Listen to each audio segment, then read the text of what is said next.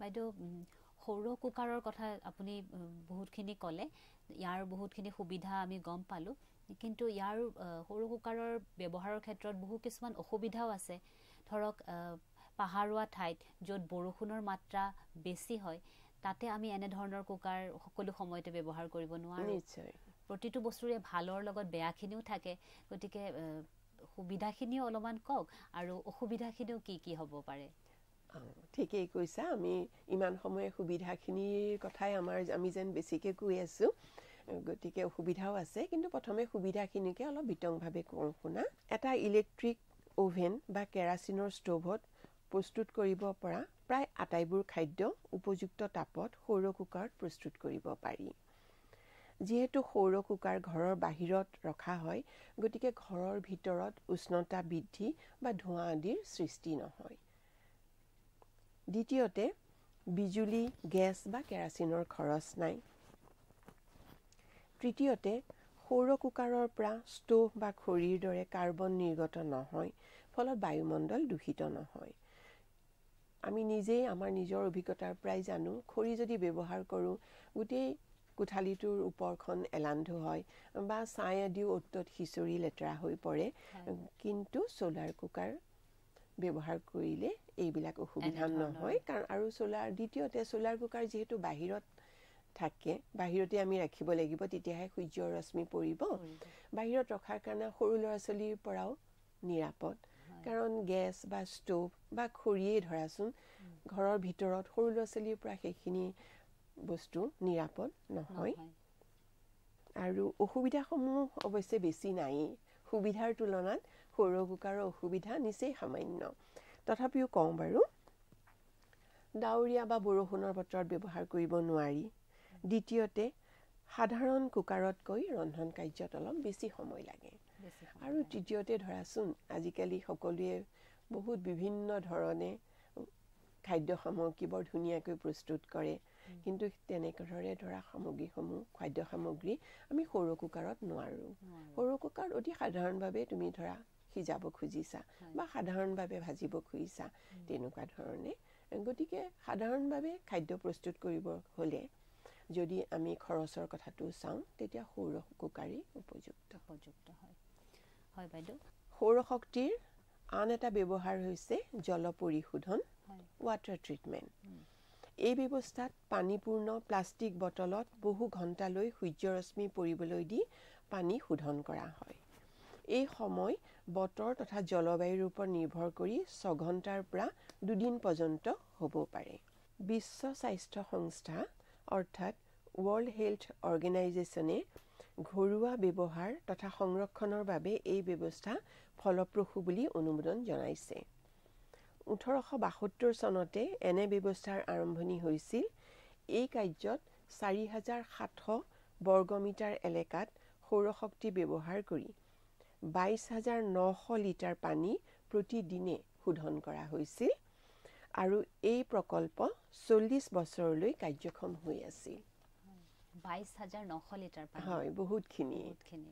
এতিয়া আহোঁ সৌৰশক্তিৰ এটা উল্লেখযোগ্য প্ৰয়োগ যিটো হৈছে বিদ্যুৎ উৎপাদন অৰ্থাৎ ইলেক্ট্ৰিচিটি প্ৰডাকশ্যন দুটা পদ্ধতিৰে সৌৰশক্তিক বিদ্যুৎ শক্তিলৈ ৰূপান্তৰ কৰিব পাৰি এটা হৈছে ফটোভল্টিক্স আৰু আনটো হৈছে concentrated solar power concentrated solar পাৱাৰত lens বা আইনাৰ সহায়ত এক বৃহৎ অঞ্চলত আপতিত সূৰ্য ৰশ্মিক এক ক্ষুদ্ৰ ৰশ্মিলৈ ঘনীভূত কৰা হয় এনেদৰে ঘনীভূত ৰশ্মিৰ পৰা উদ্ভৱ হোৱা তাপ শক্তিৰ সহায়ত পাৱাৰ প্লেণ্টত বিদ্যুৎ উৎপাদন কৰা হয় আনটো হৈছে ফটোভল্টিক পদ্ধতি ফটোভল্টিক পদ্ধতি যোৱা প্ৰায় 2 দশকত ক্ষুদ্ৰ স্কেল প্ৰয়োগৰ পৰা বিদ্যুতৰ এক মুখ্য উৎস ৰূপে পৰিগণিত হৈছে ফটোভল্টিক বা সোলাৰ সেল হৈছে এক সঁজুলি যি সূৰ্যৰ পোহৰ শক্তিক বিদ্যুৎ শক্তিলৈ ৰূপান্তৰিত কৰে 1880 চনতে প্ৰথম সোলাৰ সেল সাজি উলিওৱা হৈছিল সেই সময়ত প্ৰথম যেতিয়া সোলাৰ সেল প্ৰস্তুত কৰা হৈছিল সেই সোলাৰ সেলৰ দক্ষতা 4.5 পৰা 6% পৰ্যন্তহে আছিল অৰ্থাৎ সেই সময়ৰ সোলাৰ সেলে আপতিত সৌৰ শক্তিৰ 4.5 পৰা 6% বিদ্যুৎ শক্তিলৈ ৰূপান্তৰিত কৰিব পাৰিছিল 2012 চনৰ ভিতৰত এই দক্ষতা 20% ওপৰ হ'ল আৰু বৰ্তমান ই প্ৰায় 34.5% হৈছে এই ফটোভল্টিক বা সোলাৰ সেলত সিলিকন নামৰ সেমিকন্ডাক্টিং পদাৰ্থ থাকে পোহৰ পৰিলে সেই পদাৰ্থত মুক্ত ইলেক্ট্ৰন আৰু হোলৰ সৃষ্টি হয় আৰু এই হোল আৰু ইলেক্ট্ৰন বিদ্যুৎযুক্ত কণিকা এই কণিকাবিলাক দুটা বিপৰীত দিশত গতি কৰে আৰু তাৰ ফলতে আমি বিদ্যুৎ শক্তি পাওঁ যেহেতু এটা এনে ধৰণৰ সেলে অতি কম বিদ্যুৎ শক্তি উৎপাদন কৰে সেই বহুতো এনে সেল লৈ এখন প্যানেল তৈয়াৰ কৰা হয় আৰু বহুতো এনে প্যানেলৰ সহায়ত এক আৱশ্যকীয় বিদ্যুৎ উৎপাদন কৰা হয় এইখিনিতে তোমাক এটা কথা জনাই থওঁ বৰ্তমান আমি সকলোৱে জানো নেনো প্ৰযুক্তি যথেষ্ট উন্নতি হৈছে এতিয়া সোলাৰ সেলতো নেনো পদাৰ্থ ব্যৱহাৰ কৰা হৈছে যাৰ ফলত সোলাৰ সেলৰ অবয়ব সৰু হৈ পৰিছে আৰু লগতে গৱেষণা হৈ আছে যাতে কাৰ্যদক্ষতা বহুতখিনি বৃদ্ধি কৰিব পাৰি সোলাৰ সেলতো মানে নেনো প্ৰযুক্তি প্ৰয়োগ কৰা হৈছে আৰু এই সম্বন্ধে বহুতো গৱেষণা চলি আছে আৰু 2050 চনৰ ভিতৰত সৌৰ শক্তি সমগ্ৰ বিশ্বৰ বিদ্যুতৰ এক মুখ্য উৎস হ'ব বুলি ঠাৱৰ কৰা হৈছে বাইদেউ সৌৰ শক্তিৰ প্ৰধান প্ৰয়োগসমূহৰ বিষয়ে আপুনি ক'লে চমুকৈ আৰু অলপ ক'ব পাৰিব নেকি আৰু কিছুমান প্ৰয়োগৰ সম্বন্ধে মই বাৰু দৈনন্দিন জীৱনত ব্যৱহাৰ হোৱা বা ভৱিষ্যতে ব্যৱহাৰ হ'ব পৰা সেই সম্বন্ধৰ অকমান প্ৰয়োগৰ বিষয়ে মই বাৰু তোমাক কৈছো প্ৰথমতেই হ'ল ইলেক্ট্ৰিক যান-বাহনত বিদ্যুৎ শক্তি সৌৰ শক্তিৰ পৰা লোৱা হৈছে যাৰ ফলত সৌৰ বাছ সৌৰ ৰেল সৌৰ নাও সৌৰ বিমান সৌৰ মহাকাশযান আদিৰ উদ্ভৱ হৈছে দ্বিতীয়তে LED অৰ্থাৎ লাইট এমিটিং ডায়োড এই সঁজুলিত সৌৰ শক্তি ব্যৱহাৰ কৰি বাট পথ বাগিচা গছ-গছনি আদি সজাবলৈ লোৱা হৈছে তৃতীয়তে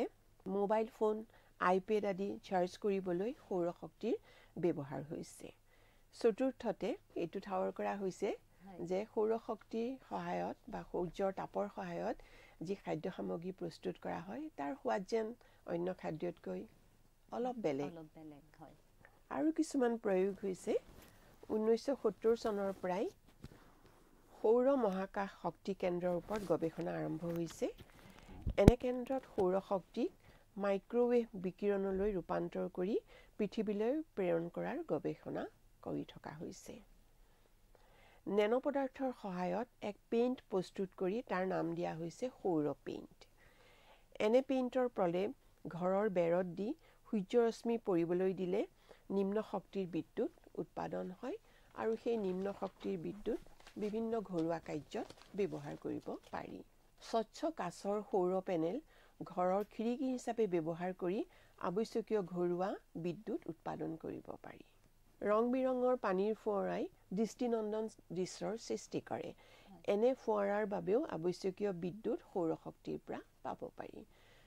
গতিকে এইখিনিয়ে হৈছে থুলমূলকৈ সৌৰ শক্তিৰ আৰু অন্যান্য কিছুমান ব্যৱহাৰ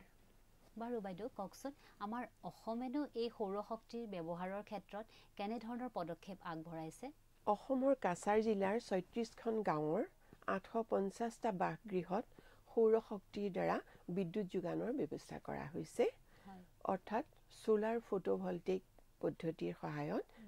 বিদ্যুৎ যোগান ধৰা হৈছে ইয়াৰ দ্বাৰা গাঁওবাসীয়ে অকল যে বিজুলী চাকিৰ সুবিধা লাভ কৰিছে এনে নহয় লগতে টিভি উপভোগ কৰিবলৈও সুবিধা লাভ কৰিছে সৌৰ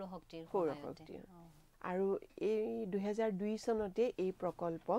সম্পূৰ্ণ হৈছিল আৰু এই প্ৰকল্পৰ লগত 5টা NGO জড়িত হৈ আছে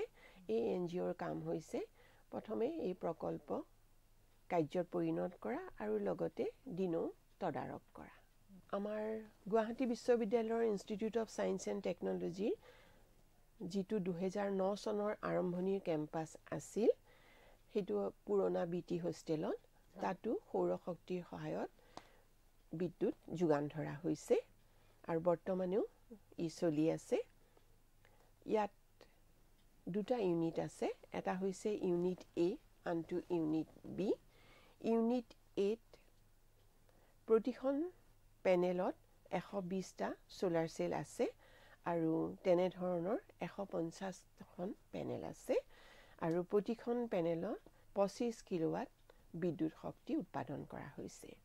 ঠিক সেইদৰে গুৱাহাটী ইউনিভাৰ্চিটিৰ institute of distance and open learning যিটো আইডল যিটো অনুষ্ঠান আছে তাত প্ৰতিখন পেনেলত 240টা সোলাৰ সেল আছে আৰু তেনে ধৰণৰ 300খন পেনেল আছে আৰু তাত 50 কিলোৱাটৰ বিদ্যুৎ উৎপাদন কৰা হৈছে এইখিনিতে বাইদেউ আপোনাক জনাব খুজিছোঁ যে আমাৰ কৃষ্ণকান্ত সন্দিকৈ ৰাজ্যিক মুক্ত বিশ্ববিদ্যালয়ৰ যিটো পাৰ্মানেণ্ট কেম্পাছ আছে ৰাণীত পাটগাঁৱত তাতো আমাৰ যিখিনি বৈদ্যুতিক শক্তি দিয়া হয় সেইখিনি সৌৰ শক্তিৰ সহায়তে দিয়া হৈছে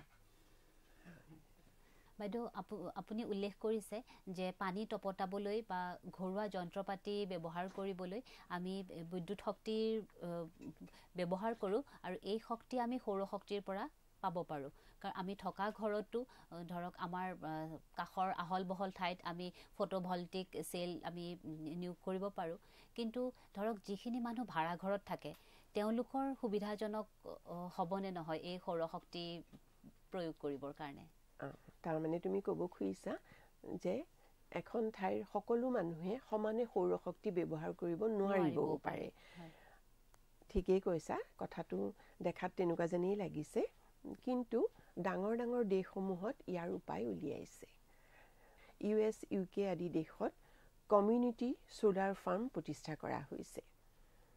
USৰ প্ৰায় 85% বাসিন্দাই তেওঁলোকৰ নিজ নিজ গৃহত নিজাববীয়াকৈ সোলাৰ ফটোভল্টিক পেনেল প্ৰতিষ্ঠা কৰিব নোৱাৰে বিভিন্ন কাৰণত যেনে হয়তো ঘৰৰ চালখন সুবিধাজনক নহয় বা তেওঁলোক ভাড়া ঘৰত থাকে গতিকে সেইমতে সোলাৰ ফটোভল্টিকৰ সুবিধা অনুযায়ী ঘৰৰ চালখন পৰিৱৰ্তন কৰিব নোৱাৰে বা হয়তো ঘৰৰ কাষত খুব ডাঙৰ ডাঙৰ বিল্ডিং আছে গতিকে ঘৰৰ ওপৰত সূৰ্য ৰশ্মি উপযুক্ত নপৰে বা হয়তো ঘৰৰ ওচৰত ডাঙৰ ডাঙৰ গছ আছে বা ঘৰৰ চাৰিওকাষে হয়তো বেছি ঠাই নাই য'ত সোলাৰ পেনেল প্ৰতিষ্ঠা কৰিব পাৰে গতিকে এনেকুৱা কিছুমান অসুবিধা আছে সেইকাৰণে USৰ কেলিফৰ্ণিয়া ফ্লৰিডা উটা আদিত কমিউনিটি সোলাৰ ফাৰ্ম প্ৰতিষ্ঠা কৰা হৈছে এনে ফাৰ্মত কিছুমান গাইগুটীয়া সৌৰ পেনেল থাকে যিটোৰ পৰা গ্ৰাহকে কিনিব পাৰে বা কিলোৱাট হাৰতো বিদ্যুৎ ক্ৰয় কৰিব পাৰে এইখিনিতে মই আৰু এটা উল্লেখ কৰিব খুজিছোঁ যিহেতু উটাৰ নামটো ওলাইছে উটাত মহাজাগতিক ৰশ্মিৰ এক বৃহৎ গৱেষণা কেন্দ্ৰ আছে কেইবা হাজাৰ কিলোমিটাৰ জুৰি ঠাইত মুকলি ঠাইত এই মহাজাগতিক ৰশ্মিৰ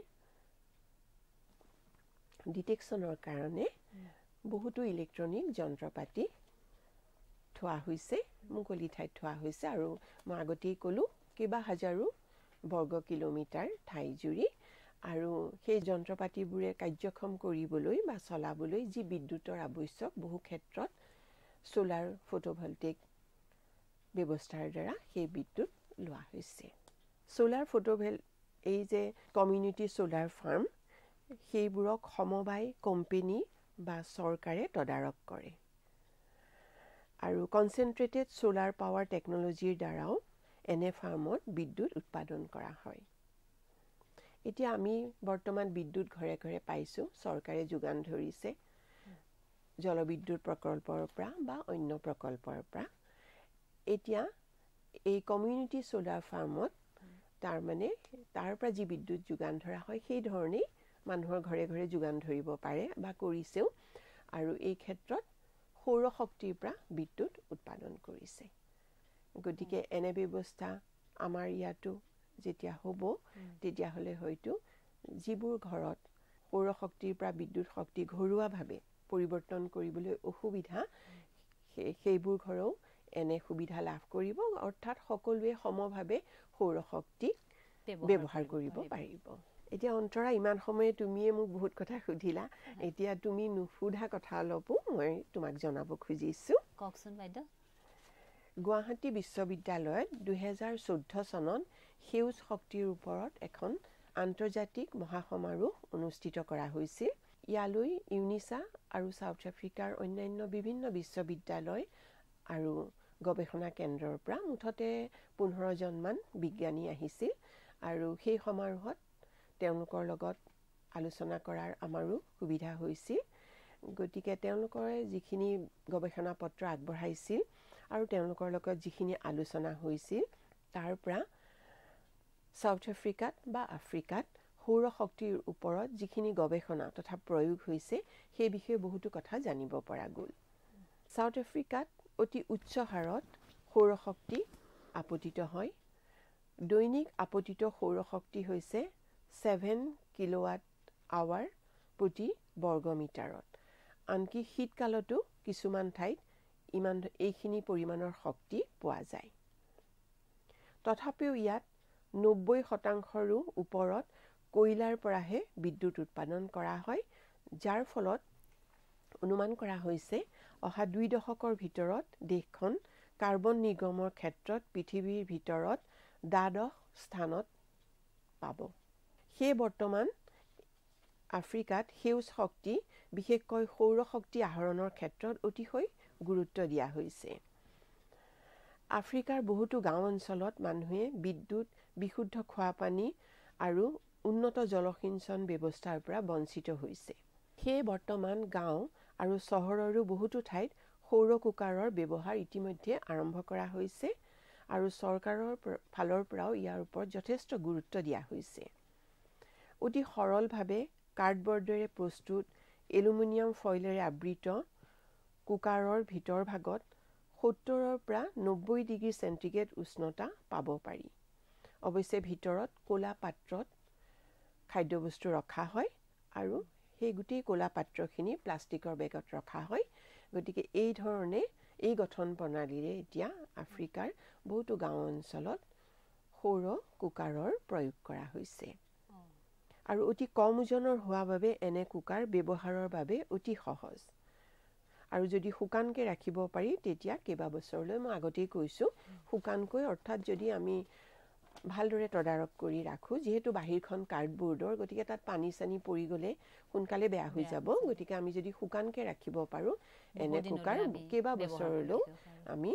ব্যৱহাৰ কৰি থাকিব পাৰো আৰু এনে কুকাৰৰ দাম খৰিৰ দামতকৈ বহু গুণে কম আৰু খৰি ব্যৱহাৰৰ ফলত হাবি জংঘল উদং হৈ পৰিছে ফলত গোলকীয় উষ্ণতা বৃদ্ধি হৈছে আৰু এনে কুকাৰৰ বাবে মাত্ৰ কাৰ্ডবৰ্ড এলুমিনিয়াম ফইল আৰু নন টক্সিক আঠা মানে আমি সেই বস্তুখিনি লগাবৰ কাৰণে আঠা লাগিব সেই আঠাখিনি আকৌ আমাৰ স্বাস্থ্যৰ প্ৰতি ক্ষতিকাৰক হ'ব নালাগে সেই কাৰণে নন টক্সিক বুলি কোৱা হৈছে মাত্ৰ এইকেইটা বস্তুৰে প্ৰয়োজন গতিকে এনে ধৰণে অতি সৰলভাৱে প্ৰস্তুত কৰা সোলাৰ কুকাৰ এতিয়া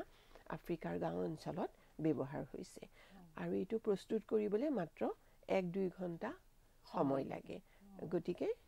অতি সহজ অতি সোনকালে কৰিব পাৰি অতি সৰলভাৱে আৰু খৰচো কম অথচ ইয়াৰ পৰা যিখিনি উপকাৰিতা পোৱা হয় সেইখিনি যথেষ্ট বেছি আমিও ইয়াতে এনে ধৰণৰ পদ্ধতি প্ৰয়োগ কৰি পেলাই সোলাৰ কুকাৰ ব্যৱহাৰ কৰিব পাৰোনে নিশ্চয় আৰু হয়তো আমাৰ বহুতো অঞ্চলত হৈছেই বহুতো ঠাইত এইটো হৈছেই হয় বাইদেউ আমাৰ সময়ো হৈ আহিল আজি আমি সৌৰ শক্তি আৰু ইয়াৰ প্ৰয়োগৰ বিষয়ে বহু কথাই জানিব পাৰিলো আৰু মই আশা কৰিছো আমাৰ শ্ৰোতাসকলেও ইয়াৰ দ্বাৰা কিছু কথা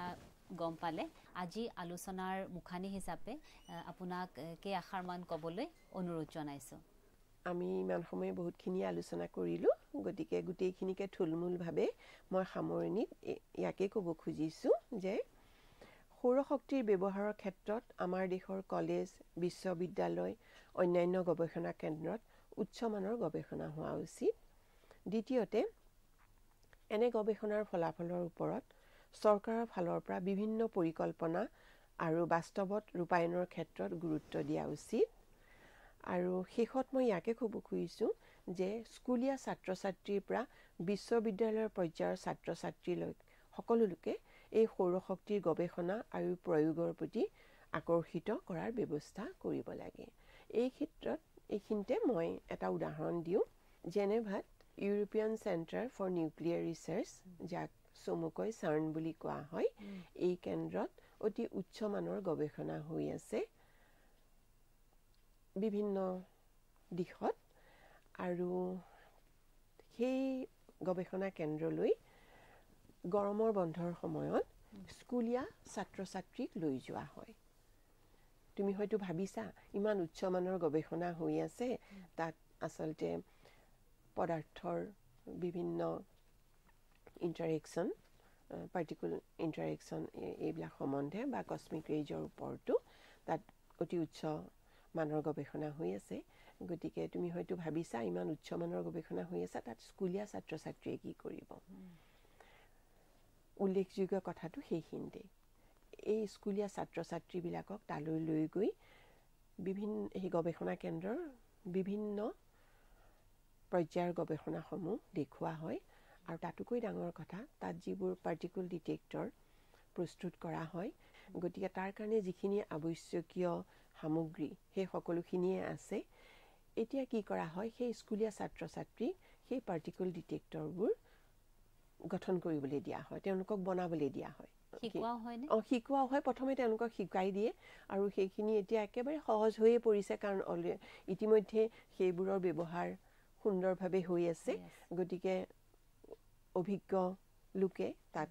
এই স্কুলীয়া ছাত্ৰ ছাত্ৰীক সেইখিনি কেনেকৈ বনাব লাগে দেখুৱাই দিয়ে আৰু তাৰ কাৰণে আৱশ্যকীয় উপাদানসমূহ তাতেই থাকে গতিকে তেওঁলোকে বনাই তাৰ পৰা তেওঁলোকৰ ইমান সুন্দৰ এটা অভিজ্ঞতা হয় য'ত উচ্চমানৰ গৱেষণা হৈ আছে তাত তেওঁলোকে সেইখিনি বনাব পাৰিছে আৰু আনকি সেই ধৰণৰ যিবোৰ পাৰ্টিকুল ডিটেক্টৰ সেইবোৰ আনি আকৌ বিভিন্ন স্কুলবিলাকৰ ওপৰৰ ছাদত ৰখা হয় যিদৰে আমাৰ ফটোভল্টিক ৰাখিবৰ কাৰণে আমাৰ ঘৰৰ ছালৰ দৰকাৰ ঠিক সেইদৰে সেই পাৰ্টিকুল ডিটেক্টৰবোৰ ৰাখিবৰ কাৰণেও বহুত মুকলি ঠাই লাগে কিন্তু সকলো সময়তে সেই মুকলি ঠাই পোৱা নাযায় গতিকে ডাঙৰ ডাঙৰ বিল্ডিঙৰ ওপৰৰ ছাদত সেইবোৰ ৰখা হয় গতিকে সেই স্কুলীয়া ছাত্ৰ ছাত্ৰীবিলাকৰ নিজৰ যিবোৰ স্কুল আছে সেই স্কুলৰ ওপৰতো সেইবোৰ ৰখা হয় তাৰপিছত সেই পাৰ্টিকুল ডিটেক্টৰৰ পৰা যিবোৰ ছিগনেল আহে সেইবোৰ ডিটেক্ট কৰিবৰ কাৰণেও যিবোৰ ইলেক্ট্ৰনিক সঁজুলি সেইবোৰো তাত থাকে গতিকে সেইবিলাক অট'মেটিক ৰেকৰ্ডিং হয় গতিকে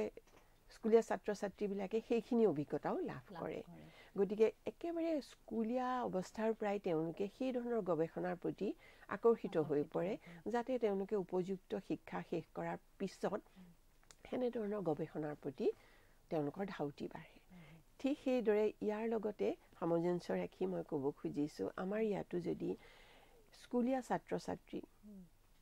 য'ত সৌৰ শক্তিৰ প্ৰয়োগৰ ওপৰত গৱেষণা হৈছে বা সঁচাকৈ প্ৰয়োগ হৈছে তেনেকুৱা ধৰণৰ প্ৰকল্পবিলাকলৈ লৈ যোৱা হয় তেওঁলোকক দেখুওৱা হয় তেতিয়াহ'লে তেওঁলোকে স্বচক্ষে যেতিয়া দেখিবলৈ পাব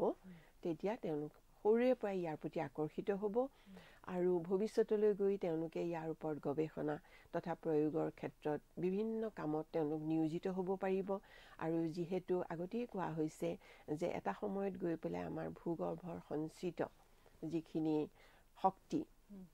কয়লাই হওক তেলেই হওক বা ইউৰেনিয়ামৰ পৰাই হওক প্ৰাকৃতিক গেছেই হওক এই সকলোখিনি যেতিয়া শেষ হৈ যাব তেতিয়া আমি সূৰ্যৰ প্ৰতিয়ে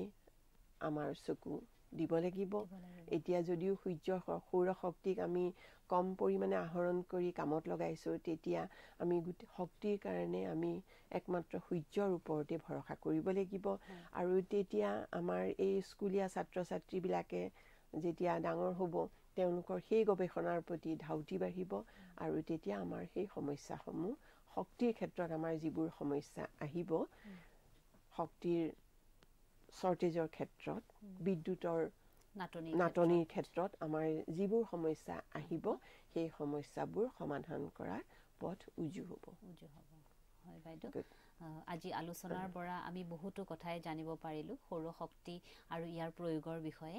আশা কৰিছোঁ আমাৰ শ্ৰোতাসকলেও ইয়াৰ পৰা বহুখিনি উপকৃত হৈছে। ধন্যবাদ